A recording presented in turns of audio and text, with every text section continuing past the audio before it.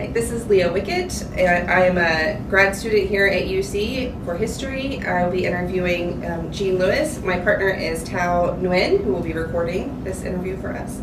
So let's get started. So can I just get your full name? Your full name? Jean D. Lewis. Okay.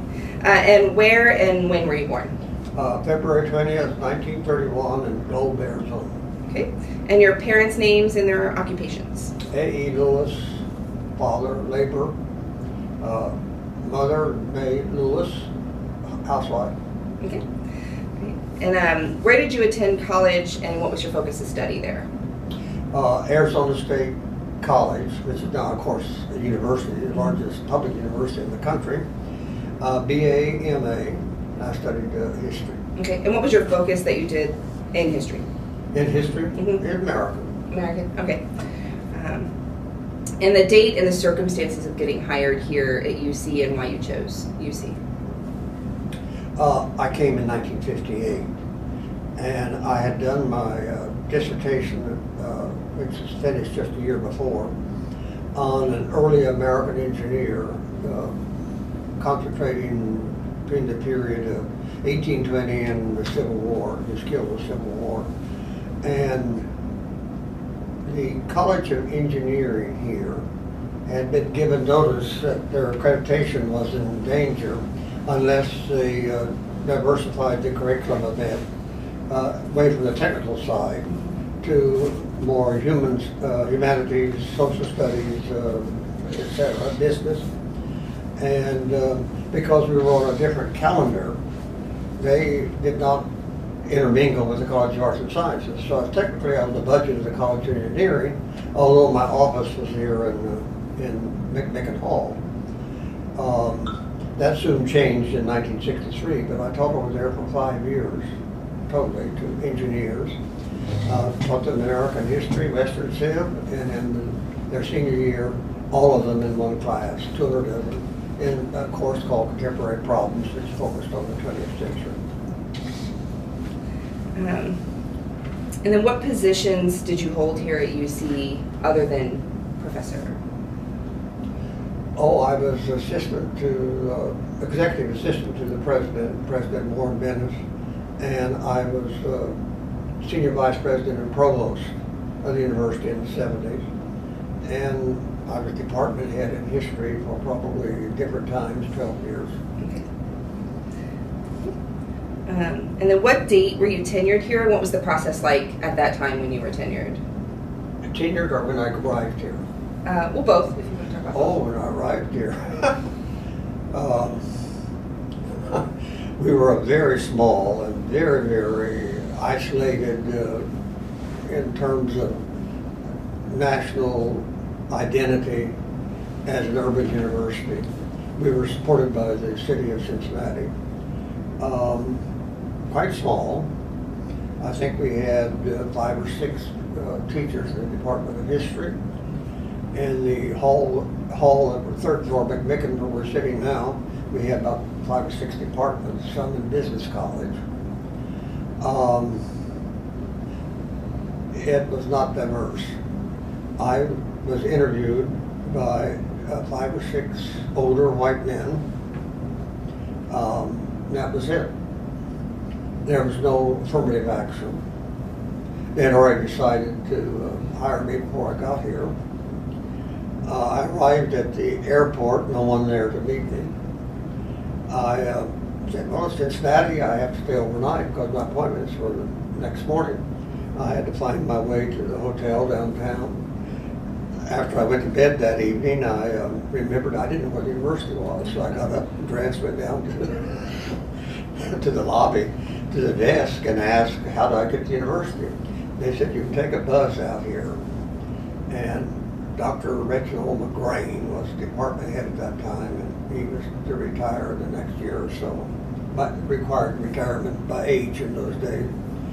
And he said, be here at 8 o'clock. Well, I caught the bus up to the front of Clifton, asked where McMicken Hall was. He said, up there. I had his office number.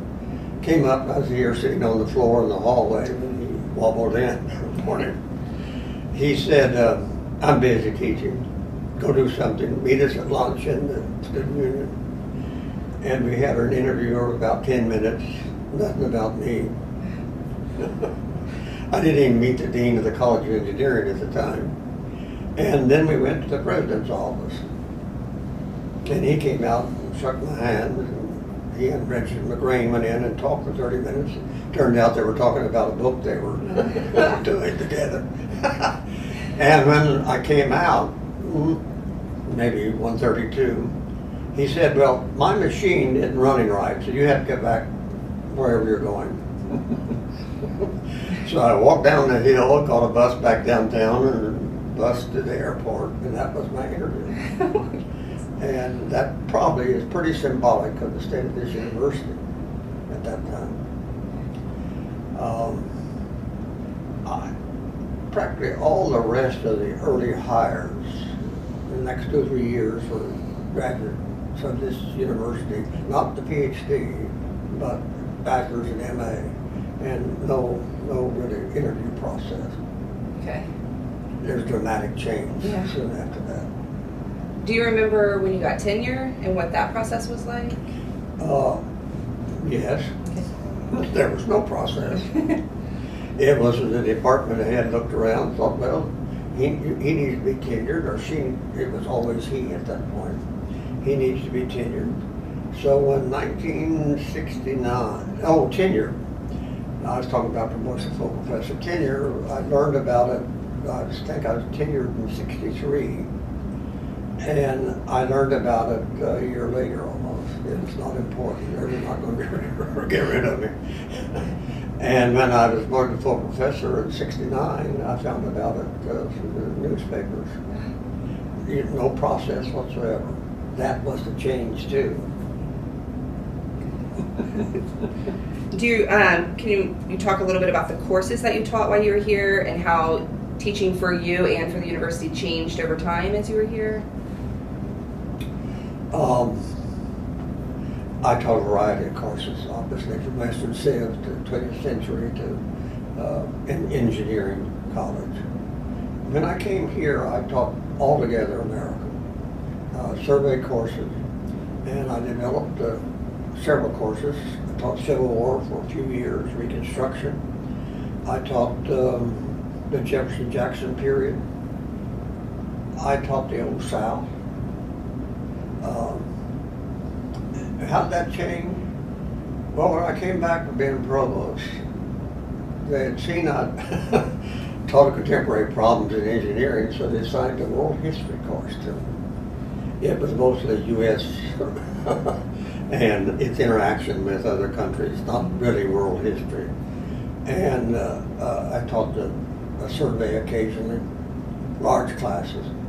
Remember, we had about 1,000 students, and I co-taught with Tom Bonner in Wilson Hall in 69, 70. In fact, we were teaching in 1970 when students broke up the classes around the university and protest over Kent State. And then I developed the courses in Jackson and Jefferson. But primarily after I became head in the 90s, I taught one of those courses occasionally, but I taught historiographical seminars. And that was a way for me to keep up with what was going on in American history and really coming to understand better American history that it often, so often, probably correctly so, reflects the time that you're writing. And if it's a time of diversity and inclusion, then it turned more to social, cultural history, and that is reflected. The early period of professional history, maybe not quite as early, the Beard period, was all economic. Everything was based on economic conflict and so on. And then after the World War II, it turned more to a type of consensus history. And then with the great changes in the 60s and 70s, it became much more progressive, conflict-oriented again, but on the progressive side, and so on. So that's why history can never be written just as once, and that's it, because it reflects those who are living. They go back and examine what preceded this, what caused this. And so you see women suddenly entering American history, and they had been blotted out all those years. And same with African Americans and other groups. Is that enough? Yeah, no, that's great. So what was your educational approach in teaching? So do you recall any of the activities you did in course? Was it lecture heavy? Do you remember your teaching style? Oh, and classes are largely lecture because the classes were big. The advanced courses, we had discussions. And in the survey courses, we broke up and had graduate assistants usually conducting discussion section. You'd lecture only maybe twice a week, and then on the third time you'd have discussions. I don't know what they do now. Pretty much the same. But I understand enrollments are down, and 127 was occupied all the time with John Alexander teaching up to, I think it holds 180 students there. I don't think we do that anymore, so I don't know, but you do. Okay. So you were involved in some of the programs here on campus as well, in the history department, the student budget committee. It looked like in your paperwork that you were a part of that a bit. Do you recall any of those organizations and departments? There were committees in the department, it's true. But speaking more generally, I was taught budget problems my entire career here. Never had, maybe we're not terribly unique, but I think we're unique in Ohio because we were starving for funding, and we waited to become a state university 15 years too long. When I was provost, I ended up being provost just as we became state. We were terribly broke, and the problems was trying to bring this university into at least the 20th century, if not the late 20th century, was trying to hire new deans, and that was my role. And it's very hard to attract a top-notch dean here that you really want without any funding and money. And of course, it was in that late period of provost time that we became unionized because of salary problems. And then when I became department head, for a long period of time, 88 to 98, the dean promised that when I had retirements, we'd get 2 replacements for the one who retired, that would have 2 secretaries. And there was something of a little recession. We had those every 3 years at the university by 91. And then one secretary that we had retired, we never got another one. That places an awfully lot of burden on one person and the head to fill all those chores that you have to do. We never got 2 replacements for one. And in fact, back to the secretary thing, I've often wondered what we did wrong there. And the importance of the dean's role at that time. The dean has been demoted here a lot now, but at that time, they controlled the budget totally. He was from chemistry, and I learned that they had 5 secretaries of general funds when we had 1. And that's, you fought budget all along. And within about the same time that the secretary retired, he sent out a note that we had to make cuts. Well, where do you make cuts in this department? The budget is 95% personnel, faculty. All you can cut is a bit of paper and maybe a computer or 2 here or there, but that's it. You know what, only thing, and he made us cut it, you know what we had to cut? We had to jerk out a third to two-thirds of our telephones. That's my role in terms of budget. It makes you grow old quickly. Kind of fighting constantly. And I spent much of my time either teaching or doing that. And in the university, you've got to view it as a community. But occasionally within the community, you have some top-down stuff. The top-down was the budget. They kept it secret of what other departments did, and divide and conquer in a way. And I understand now that what they've done is, in the last 5 or 6 years, they've fired all of the business part of the Arts and Science College. And the budget is over the provost office. Now that is really top down. And probably there are not great discussions over where we should be going at this time, what direction we should be going.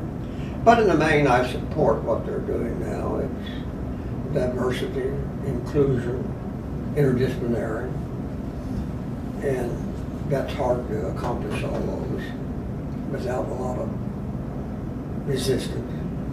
And in some cases, it's desirable to resist if the purpose does not further education. You have to look at that closely. I probably talked more than you wanted there. You're good. Okay. Let's see. So do you remember being an advisor on any committees? Because it, like maybe Cincinnati or fraternities or anything here on campus? Oh, goodness. I don't know whether you walk through the youth, there's an award called the Barber Award. Dean Barber was the dean of the college for years. Had only left a couple of years before I arrived. And when he retired, he set up a fund, the Barber Award for Best Student-Teachers Relations. And because of all my, in engineering, I didn't have much to do with the department here, although they tried to integrate me in the department a good deal. I spent my time with the student organizations trying to advance them. And the second year I won the Barber Award after it was inaugurated in the 60s. So I spent a lot of time, and I noticed that it's interesting. The last thing I think that Professor Zane Miller, you've heard of it, ever wrote was a birthday card to me a year ago.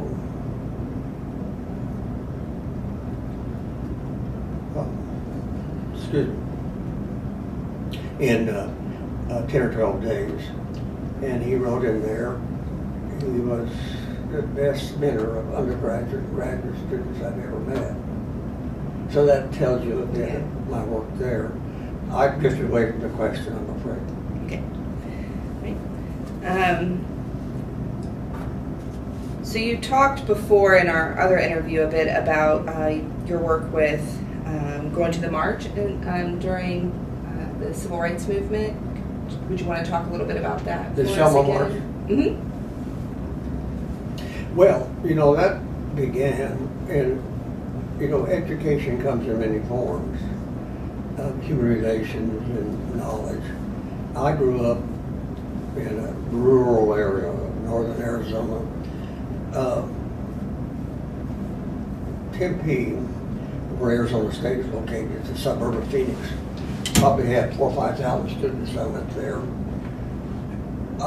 Northern Arizona had a reservation here, Apache Indian Reservation, 20 miles away. My interaction with that group was minimal. We had none of them in our school. It was a great school. I had no interaction with Latinos. That was the southern part of the state. And so when I left Arizona State, I bet I hadn't met a dozen African Americans in my life. And I told in that interview about coming from Globe, Arizona to Champaign-Urbana, Illinois on a Greyhound bus back in 1953. and taking 24 hours to go across the state of Texas in those days.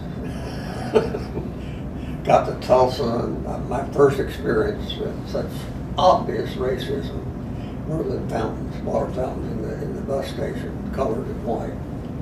And my interaction with an African American as a graduate student at Illinois and how he was discriminated against. And it was no making it. But when I came here in '58, I bet the enrollment of African Americans at this university was 100. Would have been something. The African American community was largely located in the West End at that time. And it was cloistered there. They seldom got out. What started to spread them was the development of I-75 that was finished in about 59 or 60 through there and cut out the whole community, separated it. And so my interaction with black people grew slowly but steadily. And what happened, of course, was the arrival of Martin Luther King in the 60s. His ultimate assassination in '68. And a president from all places, Texas, named LBJ, that was able to push through the Civil Rights Acts, voter integration, voter rights, and so forth, accommodations. And the voter rights thing was terribly important to American historians. They had been fighting, talking about this for a good deal of time. And the leaders of the profession, including C. Van Woodward, Richard Hofstadter, and others, decided that we would join him and Martin Luther King in a march from Selma to Montgomery, Alabama in '65. And Tom Bonner, a hero of mine, and did more to cause this university to transition to a modern university than anyone. I remember he came here in the fall of '63, and Dottie and I had just gotten married. We lived down here in an apartment in Woodside Place, and Tom Bonner became chair of the department. Well, we came together quickly in terms of interests and outlook, political affiliations, and so on.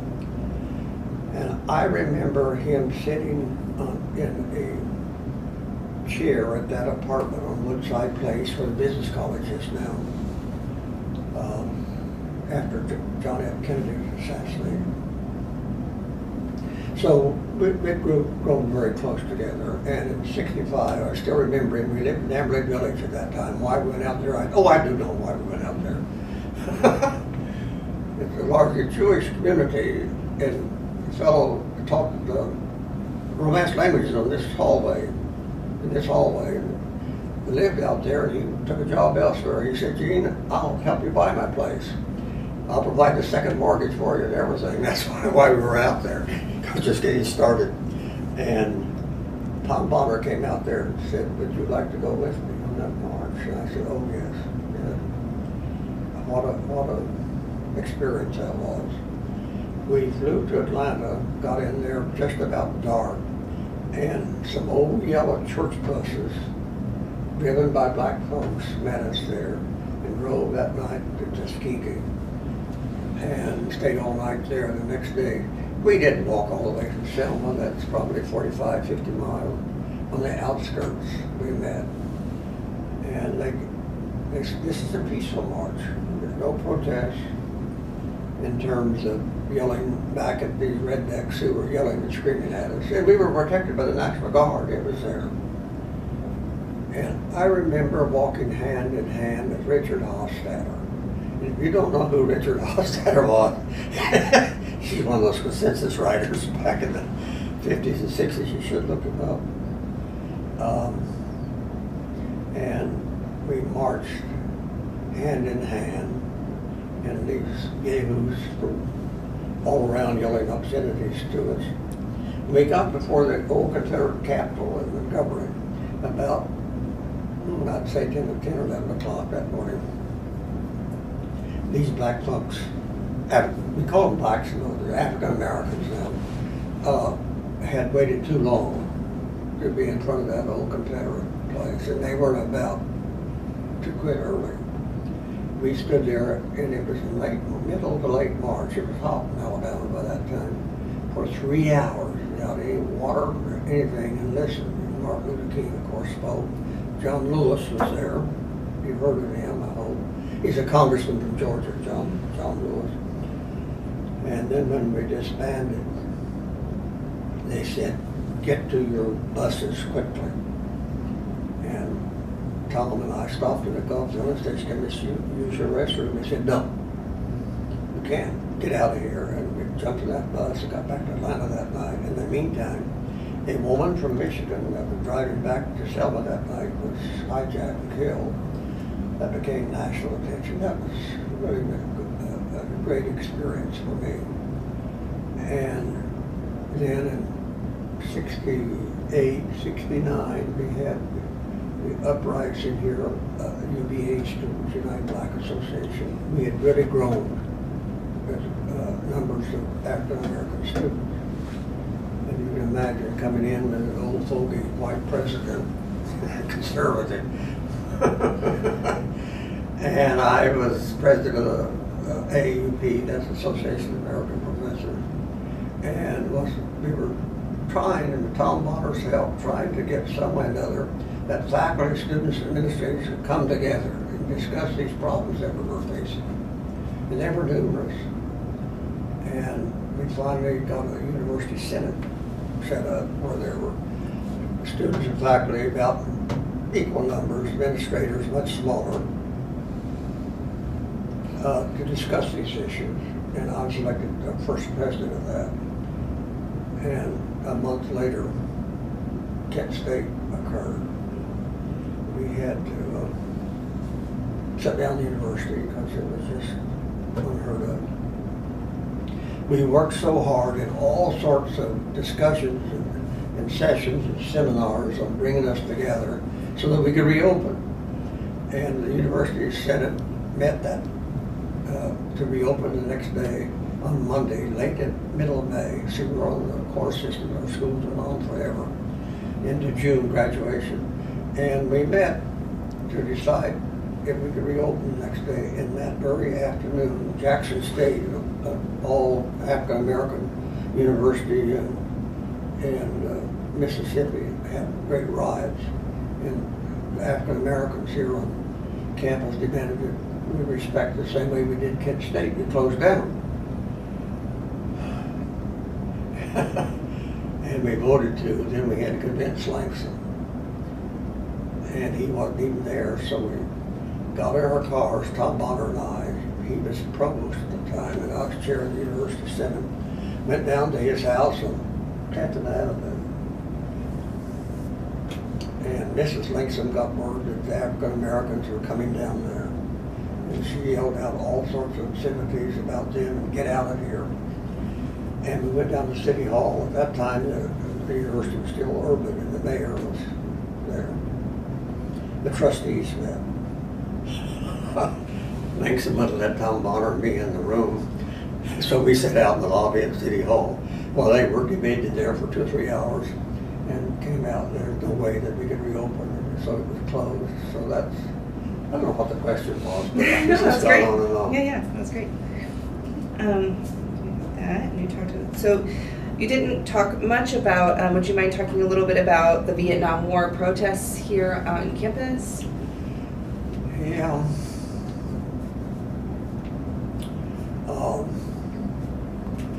The reason, of course, that got the footage that it did was because young men were drafted those days. And it was no worse. It was a hell of a mistake than the Iraq War was. The Iraq War doesn't generate that kind of protest on campuses. Why? They don't draft people. It's all volunteer. And the Vietnam War, it was escalated. We had the terrible 68 presidential election where LBJ had dug himself in. You know, LBJ was a great president until he turned to Vietnam. He didn't know anything about foreign affairs. Got us into that jungle. And they confused what we call a domino theory with nationalism. True, Vietnam was communism, but it was not communism that China could take over. It was nationalistic communism. You understand what I mean by that? That it was more nationalist than communist. And China was going to move in, we're afraid, after the Korean War. And we were going to go in there and free North Vietnam. And, well, at any rate, the riots were terrible here. And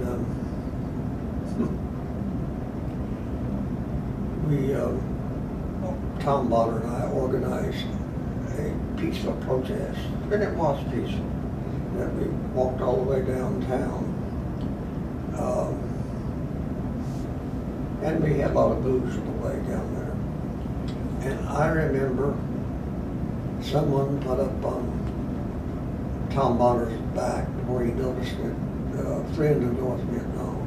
That was that type of thing. And several faculty were arrested. Not several, some. One in our own department. Dr. Herbert Shapiro, maybe you've heard of him, taught African American history. And Tom Bonner and I bailed him out. So that was the type of thing. And I remember one of our vice presidents, Ralph Bursick, a real gentleman, vice president of finance, had a lady secretary, been here 30 or 40 years, and she was very outspoken. And she came in that morning and the student said, occupied the administration building. And right next to her office was the men's restroom. She took a broom in there and cleaned it out in no time. Get out of here. So there was some humor in it all too, but it was not an easy time. Do you recall at all if the Watergate scandal or the resignation of President Nixon was something that affected campus at all? I was executive assistant to the president, and there was nothing going on in terms of usual protests a bit. I remember one protest that the first job I had as provost was going to Sanders Hall, which is not here anymore, because they blew it up. It was not safe and trying to calm the resistance there. But no, I don't think the national events in the 70s upset the university that much. I could be wrong. I'd have to go back and think about it. You know, you have to take some of this with great caution. You're talking about stuff that occurred 50 years ago. Okay. So, as far as your living here near campus, what was that like? What was your impression of the transportation system at the time? How did you come to campus each day? So what was it like living near campus and working at campus for you? I didn't always live near campus the first several years. I did. I lived on, I was not married then, I lived on Probasco in 2 places. And then I moved out to Western Hills. I shared an apartment with a fellow who was still a good friend. Became a professor down at North Carolina University and has a very distinguished family. Lived out there, and I drove little foreign cars, MGA. I taught those engineers at 8 o'clock in those days. And I remember coming in down Western Boulevard, and there was a little hill there. This was the days before front-wheel drive on cars. It was snowing, it was much worse than it was this morning. And I came up behind a woman in a car that got out and shoveled, she was stuck, shoveled under her front wheel, and got in the car and drove off. I told that to those engineering students. They're still remind me of that. That really tickled them that this occurred. And then we lived in Amberley Village, as I told you, for 6 years. And we moved into the place where we now live when I became provost. And we couldn't fight that I-75 every morning. So we have lived in Clifton, altogether almost 50 years. And then did you bus here for when you lived in Clifton? Did you bus here, or did you still drive? Drove. There are no buses. No. Going to Emeriti Village. I'm sorry. Let me turn this off. Sorry, Scott, I'll call you back. I have to leave this on because my wife is recovering from a knee surgery, and I'm the chief rehabber.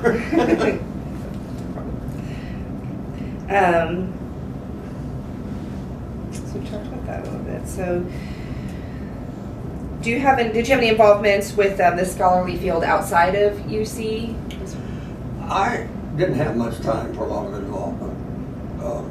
My wife did, and she carried me along a good deal of the time. She was and is a great part, I have to mention, Democrat, and she was a delegate to the Democratic Convention in Florida in 1972. And her great sponsor is now the Vice Mayor of Cincinnati, David Mann. We were great friends with him. And you know who was nominated in 72? And Richard Nixon won a landslide election, I think. A Democrat only took 2 states at that. And 2 years later, he had to resign. George McGovern. George McGovern was a classmate of Tom Bonner's, too. And then she was an assistant to the mayor when he became mayor later. And he appointed me to the Bicentennial Commission as historian for Cincinnati in 1988. And have you ever been to the Bicentennial Park downtown? That's one of the most visible things. There's many parks down there. Now you've been there. If you'll go in, there's a brick to those who are on the Bicentennial Commission in my name or something. Okay. I'll have to make sure I go. And then Dottie was editor of the Cincinnati Heritage magazine, Cincinnati History. What, 20, 25 years? I don't know.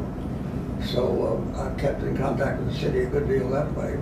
And then she worked for Legal Aid Society. You know what the Legal Aid Society is? I don't, I'm sorry. A volunteer lawyer. She was the organizer of that to help the poor and those that need legal assistance. And then after that, she still is a member of HOME. You know what HOME is?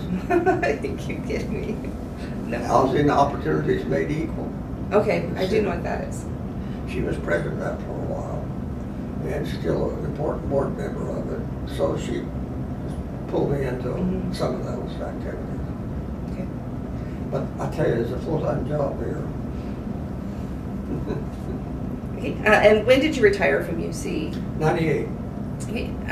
Are you still involved with UC academically beyond your retirement? Were you? Not so much academically, but I'm a member of the Emeriti board, which is sponsoring this. Okay. And I give a lot of money, I can tell you I have. Okay. And we'll probably get more if we all behave.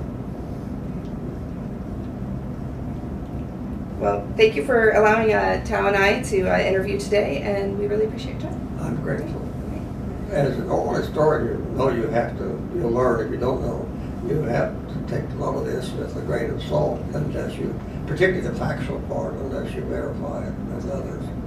So reminiscences is not exactly history. It might give a tone to it, a sense of how people felt, but it's not historically totally valid until you can corroborate it with other sources and so on. Am I right? Indeed, exactly. I have to say that listening to you talk today helped enrich my knowledge, well, of you and of the department. And I think that kind of, I think you said it gives you a flavor of the history. And so going back and forth between these reminiscences that provide a really valuable flavor, and then nailing down the facts with we were at the UC archives yesterday, and Kevin showed us how to, do research in the university archives. Going back and forth between the oral histories and the university archives will provide, both the factual stuff and, the very rich personal reminiscences.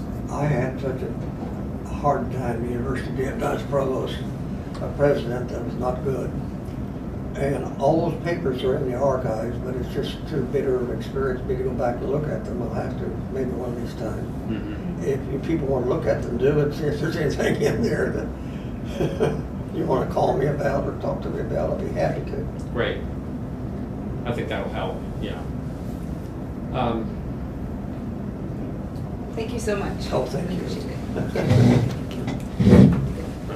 I'll turn it off. I bet I was quicker than Barbara. Yeah, just push that.